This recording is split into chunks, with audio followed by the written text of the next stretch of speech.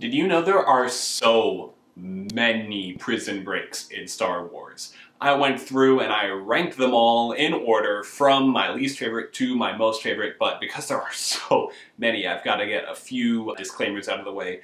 Prison break, by my definition, is going to be when someone breaks out of or is broken out of an institution of some sort with guards and some sort of restraint or doors or electrified floors, some means of containing them. That's going to be the qualifier here. So that unfortunately discounts instances in Star Wars where prisoners are brought to another location to be publicly executed by being fed to large monsters for a cheering crowd, but then happen to escape amidst the chaos, get weapons back, and end up killing, or presumably killing, a bounty hunter with the last name Fett. Those instances are disqualified immediately, and also we are only talking about ones from films, TV shows, animation, things that have been on a screen. I'm sure that there are countless more Star Wars prison breaks from books and comics, but we're not talking about those today. So with those qualifiers out of the way, let's start at the bottom of the list with number 18. Rey escaping Starkiller base from Star Wars The Force Awakens. And I wanted this one to be higher up on the list because I love the finale of this movie. Hi, Bruno. But unfortunately, this scene is just not much of a prison break. Rey manages to get her way out with Jedi mind trick that she figures out how to do, and then she meets up with her friends, and they walk out of the base, and there's the Falcon. They're able to walk away, and they make it extremely clear that they could escape, but they are choosing to stay behind to help the Resistance destroy Starkiller base. So, as much as I enjoy that whole sequence, the escape part is done very quickly. Hi, little baby.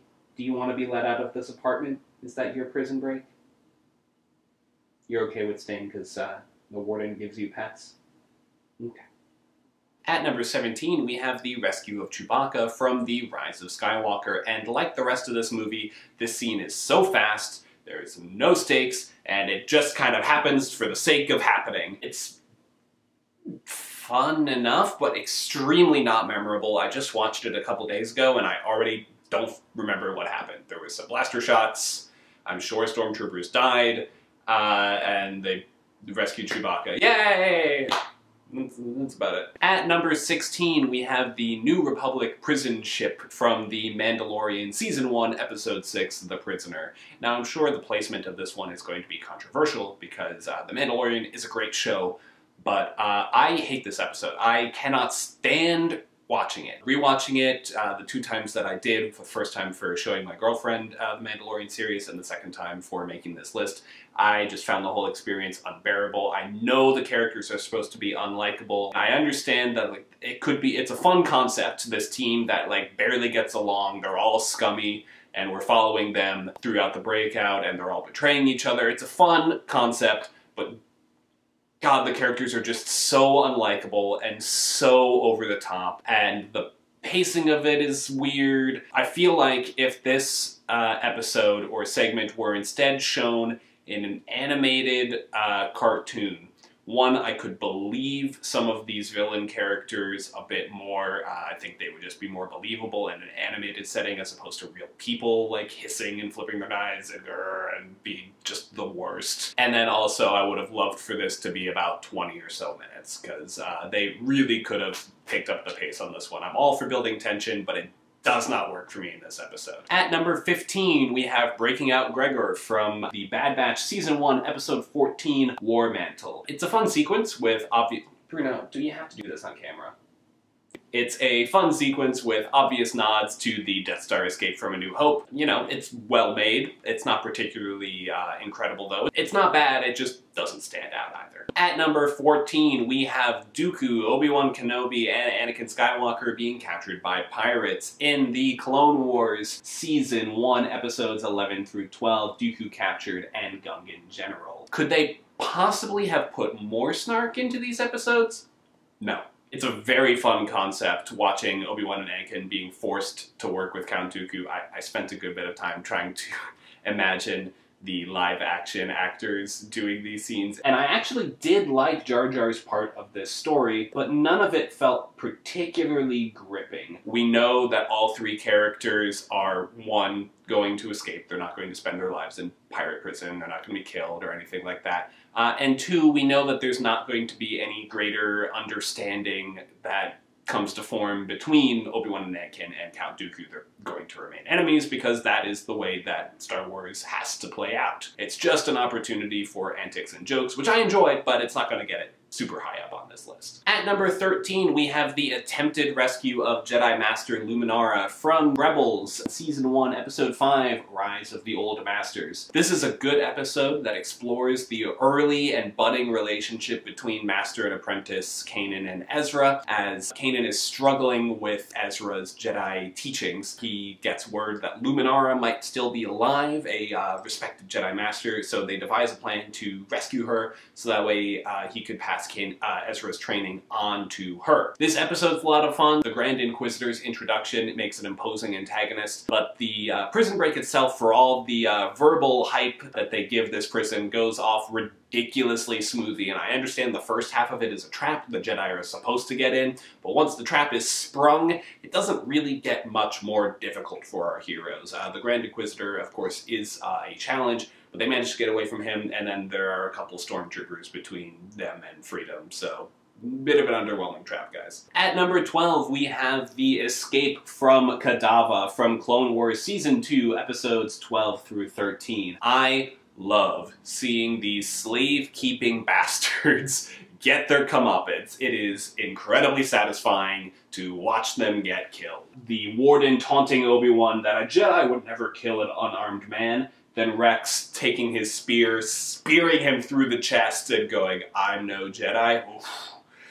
Oh, that felt good to watch. At number 11, we have the rescue of Hondo from the very beginning of Rebels Season 3, Episode 1, Step into Shadows, Part 1. The opening of a great two-part story sees Ezra leading a mission to rescue the pirate Hondo Ohnaka for some information that he has that can help out the rebellion against the Empire. When things don't go exactly according to plan, Ezra taps into the dark side of the Force to twist the Jedi mind trick and force the pilot of a walker to shoot his friends and then walk his walker to the edge of a cliff and walk itself off. Ezra makes a man kill himself. That is some dark stuff. So while this segment is very short, it is extremely memorable. It sets up a great arc as Ezra is struggling to face the dark side within himself in a very compelling way. At number 10, we have the escape above Jakku from Star Wars The Force Awakens. When First Order Stormtrooper FN-2187 decides to leave, he needs a pilot. And it just so happens that the Resistance's best is being held prisoner on his Star Destroyer. The escape that follows establishes a fun dynamic between Poe Dameron and Finn, who gets his name in the sequence, a fun friendship, a great bromance, and it also does a great job of showing us how great of a pilot that Poe is. It's a short but fun sequence that establishes a lot for these two characters at the beginning of this trilogy. At number 9, we have Asajj Ventress rescuing Newt Gunray from Star Wars The Clone Wars Season 1, Episode 9, Cloak of Darkness. It is fun to see the bad guys being the one having to break someone out for a change, though there never really appeared to be any hitches in their escape plan. Obviously, it's fun to see the heroes on the back foot. The lightsaber battle between Asajj Ventress and Luminara and Ahsoka is a lot of fun, but for the dark side, being the ones executing the prison break, the plan going off without a hitch makes it not as great a prison escape, though it is fun to see our heroes be humbled a little bit. At number 8, we have the Bad Batch first fleeing Kamino in the Bad Batch Season 1, Episode 1, Aftermath. When the augmented clones of Squad 99, aka the Bad Batch, don't fall in line with the Empire, they are arrested upon their return to the clone homeworld of Kamino. Inside the prison cell, they meet up with other augmented clone child, Omega, and then they have to use their differences from the regular clones, the Regs, to their advantage to break out. There's a good bit of tension when Omega is the one to set them free. And then it also leads up to the climax of the episode where the Bad Batch faces off against Crosshair for the first time. It's heartbreaking to see these brothers turn against each other. It's a fun, well-shot sequence. The cinematography and everything is dramatic. The animation is gorgeous, so it's a great start.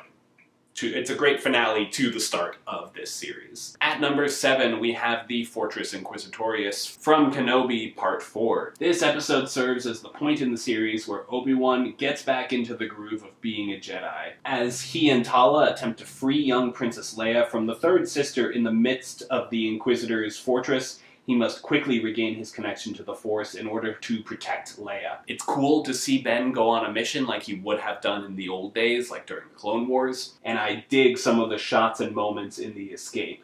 It just wasn't as epic as some of the other jailbreak sequences on this list. It's hard not to think that if this had a higher budget, or if it was animated, that there should have been a lightsaber battle between Obi-Wan and the third sister, how cool that would have been, how much I wanted to see it, and I just think that it's a missed opportunity for the climax of this escape. At number 6, we have the rescue of Kanan from the Rebels Season 1 finale, Fire Across the Galaxy. A fast-paced rescue done right, with a plan that goes awry, an epic lightsaber battle, TIE fighter action, and surprise help that makes sense and adds to the series' overall narrative. This is a season finale done right. At number 5, we have saving Baby Yoda from the Season 2 finale of The Mandalorian, Rescue. Speaking of season finales, the rescue of Grogu is just awesome from start to finish. Every character, hero and villain, gets a moment to shine, and Moff Gideon and the Dark Troopers are imposing threats to our heroes. And of course, the last-minute rescue from Luke Skywalker pays off Grogu contacting a Jedi from earlier in the season, and it's just such a kick-ass sequence. I mean, this is a lot of fun to watch. At number 4, we have the Battle Above Coruscant from The Revenge of the Sith. I was really considering whether this actually fit on the list or not, because it's not exactly a prison break that's happening, but god damn it, the sequence is just so fun, and it does technically fit the qualifiers that I gave of there's a prisoner, he's in an enemy installation, a battleship, and he is rescued from armed guards. But as much as I love this sequence, it's a pretty shitty plan, not gonna lie. So we have the most important elected official in the government being taken onto an enemy ship that we know belongs to a notorious Jedi killer. What's the plan? Oh, let's send 2 Jedi onto this ship with no backup aside from one astromech, one that got destroyed technically, so 2 astromechs, and let them just go nuts and hope that they happen to rescue the Chancellor in the middle of a massive space battle on an enemy ship with General Grievous and Count Dooku on it. Yeah, no problem at all. It is a complete miracle that they actually pulled this off. Alright, before we get into the top 3, I just need to say that I love all 3 of these so much, and I easily think any of them could be considered the best jailbreak in all of Star Wars. They're all slightly different in what they deliver. I love them all, and it really could just be a matter of what order I happen to watch these in, being how I placed them. They're so good, I could flip this top 3 any time. If you think, oh, that any one of these you like better than the other, no judgment here. They're all incredible, but I have to put them in an order. So, coming in at number 3, we have the escape from the Death Star from Star Wars A New Hope. And speaking of chaotic, no-plan escapes, the trio coming together in this sequence is so fun to watch. Their dynamics, fun, chaotic. It really sets up the original trilogy to be as successful as it was. This really has it all, with ridiculous blaster fights, diving headfirst into a trash compactor, a random trash tentacle monster, C-3PO thinking that he killed them all accidentally, Solo charging into a squad of troopers, the Wilhelm scream, just close the blast doors, open the blast doors, open the blast doors. The energy of this sequence is just so goddamn fun. It's just a joy to watch. Coming in at number 2, we have One Way Out from Star Wars Andor, Season 1, Episodes 8 through 10. The buildup of the tension, the brutality shown of the prison, the Empire, fascism in general, was so spectacularly done that seeing Cassian grow into a team player and a leader was so goddamn satisfying. Andy Serkis's character was incredible. One of the best performances that he's ever given, and that's saying a lot. Andy Serkis is a great actor. factor. It's very different than anything else on this list, or indeed anything else in all of Star Wars, because of how realistic it feels. Between all of the blasters and the electrified floors and the Empire and all of that, it's just so gritty, and every death of a prisoner just hits. Like, it's heartbreaking to see them not being able to make it to freedom, but it makes every step of victory along the way so much more satisfying. And then, of course, the final scene with Andy Serkis's character is just so heartbreaking. But coming in at number 1, what I am right now considering the best prison break in all of Star Wars is the Citadel arc from Star Wars The Clone Wars, Season 3, episodes 18 to 20. This 3-episode arc is incredible. Fun situations, some surprisingly brutal kills. Everything that can go wrong does, in a very satisfying way. This is a tightly packed script, but they pull everything off super well, and it's all really fun to watch. We have a fun villain in the Warden of the Citadel, some fun interactions and character moments with Ahsoka, Anakin, and Captain Tarkin. I love the use of the 3 reprogrammed battle droids that take orders from R2-D2. Just a really cool thing for a nerd like myself to watch, and also a real clever way to navigate this situation. For its fun, for its drama, for its stakes, for the deaths that happen along the way, not everybody makes it out. This is the best prison break in all of Star Wars. Whew, that was a long list, certainly longer than I thought it would be. They've done so many prison breaks in Star Wars, and I suppose it's possible that I missed some in the many seasons of the Clone Wars, in Rebels, in Bad Batch. It's possible, and Resistance, which I've never actually watched. It's possible that I've missed 1 or 2. If I did, feel free to yell at me in the comments below. Let me know what you think of prison breaks in Star Wars, and especially in Andor. If you're not watching Andor, by the way, you are missing out on some of the best Star Wars that has ever been produced. That's all that I have for now, and gosh, it was long. This is such a long video. Thank you so much for watching. Let me know what you think down in the comments below. Subscribe if you want to see more videos like this, or much shorter ones in the future. Have a great week.